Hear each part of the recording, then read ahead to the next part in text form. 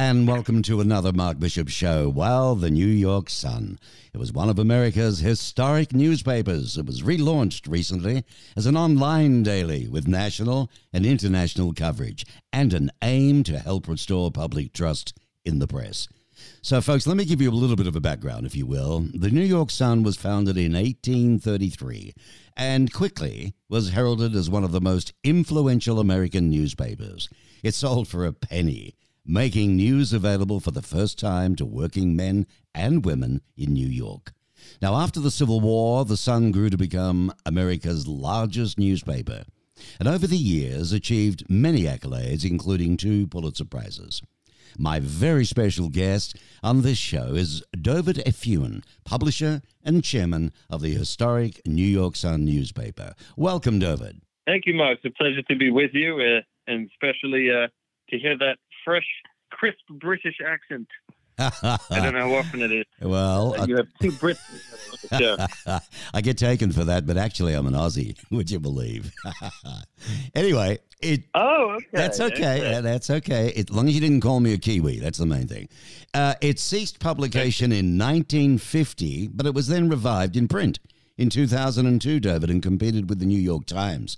Now, you're sharing, Dovid, that the relaunched New York's Sun's mission is to uphold the finest journalistic traditions and speak out the sentiment of the American people. You know, what say you to that? Well, that's exactly right, and I'm very glad that you touched on a little bit of the history.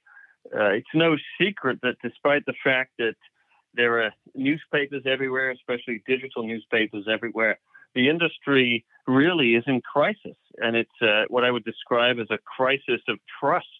You have massive segments of the American public that just no longer trust this vital institution of American democracy, if you will, the lifeline of American democracy, the backstop of American democracy. You know, if journalism is referred to as the lifeblood of democracy, then, you know, if journalism is sick, then our democracy is sick. So, you know, a newspaper like the New York Sun that brings with it 200 years of history, that declares on its iconic masthead that it shines for all, that has a long tradition of putting the interests of the American public first and advocating for the American public, is really a newspaper that is needed, much needed for a moment like this. You know, I would even say that it is the newspaper for this very moment in time. Well, the motto, as you said, it shines for all. I mean, that says a lot. Why was now the right time to relaunch a new paper like the New York Sun? As you're saying, there's so much out there, but why now? Well, I think it's really this point that I've just made, is that trust is really at historic lows. I don't know if you've seen some of those numbers, but, you know, a recent study of 90,000 people in 45 different countries ranked the United States as last in media trust. I don't know where Britain was or Australia was, but the United States was actually at the bottom of the list. 54% of Americans, according to a recent Edelman poll, believe that journalists are deliberately trying to mislead them. So, you know, while there is, you know, a plurality of different voices out there, it certainly feels to a lot of Americans like there is a monotony of thought, that newspapers have really begun to abdicate some of the basic journalistic principles, you know, the first among them being their role and responsibility to put their public first, to hold the power to account on behalf of the people. There are many newspapers today that seem to think that their role is to police the people on behalf of the power, to hold the people to account on behalf of the powers that they favor.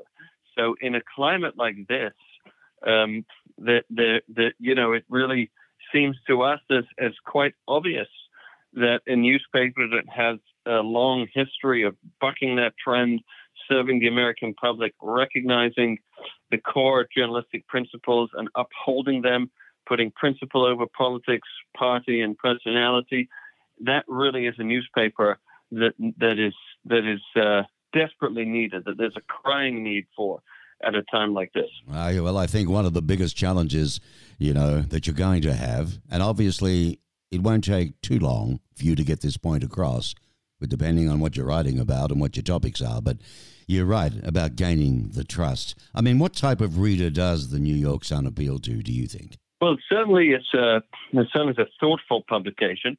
It's not sort of a clickbait publication. We aim in every article to exceed expectations and not to disappoint. It's a newspaper really that targets and is built for those folks that just haven't found a home in the many newspapers of record across this country. You know, if you look around at the media landscape and you say, look, I haven't found a paper that speaks for me, that I trust, that has my interests at heart, that sort of touches on the issues that are most fundamental to the future of my family, my community, with the vision that I have for this country, then the New York Sun is really a newspaper for you, and our arms are wide open. You know, it's very easy to look around and then engage. Our sense is that the American way is really to participate in building a better alternative.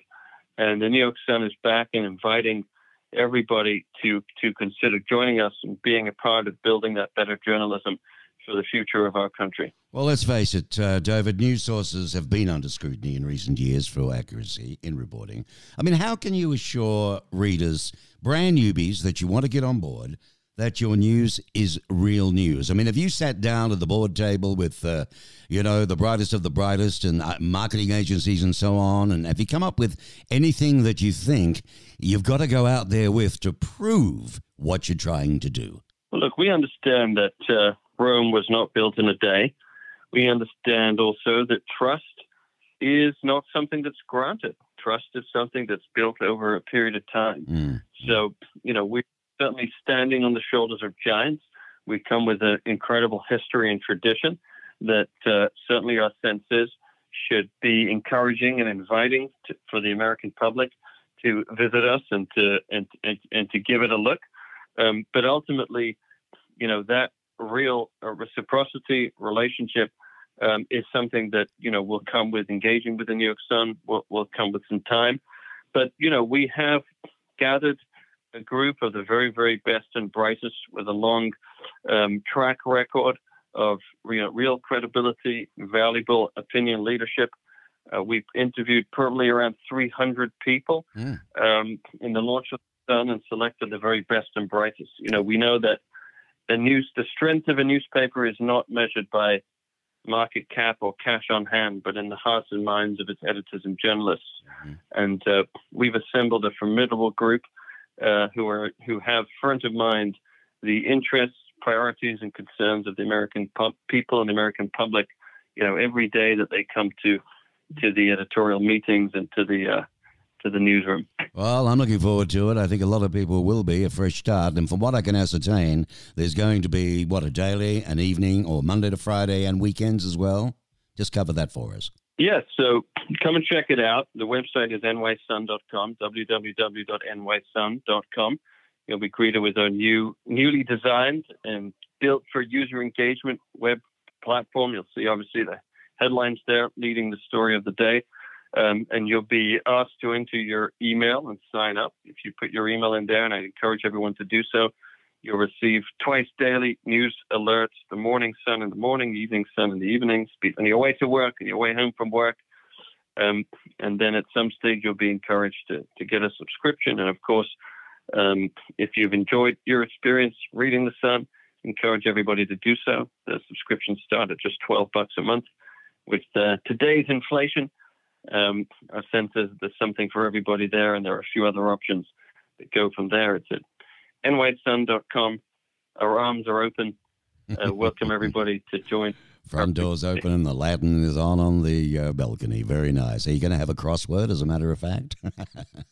We do have a crossword, and as a matter of fact, our crossword editor, Peter Gordon, is among the most decorated and widely respected crossword writers in the country. So, all right. If you like crossword, there'll be a few challenges in there then, that's for sure. That's for sure. The New York Sun. Looking forward to it. Okay, so my last question to you, because we've got to go, but your long-term strategy, all going well, what would Dovid Efune aspire to? Well, there's the impact that we'd like to have, and certainly if we can make a dent in restoring trust public trust in the media, that will be a phenomenal achievement. But I think also we like to look back to our history, and our traditional rival, the New York Times, has certainly reached a position of prominence in American public life. It fancies itself as the paper of record and publishing all the news that's fit to print. But there are so many Americans who, reject that characterization, whose experience is very different. The New York Sun was founded 18 years before the Times, back in 1830. Either with the Times for many years. It's got almost, more history, a couple of hundred years of history, Pulitzer Prizes. It's got the New York broadsheet with the Gothic masthead and the focus on politics and the arts. So in many ways, it is the mirror image of the Times. Obviously, the Times is the Goliath, and we're the David in this relationship. Mm-hmm. But if we can successfully create that counterweight and build an alternative that speaks to many Americans, if not more Americans, will certainly be an achievement that we'd be very proud of. Oh, fantastic. Well, all the very, very best to you, Dovid, and good luck with this project. And very last thing, the site address again for my listeners, please. That's www.nysun.com, nysun.com. Fantastic. All the very best, and have a wonderful week. Yeah, thank you, sir. What a pleasure. Bye.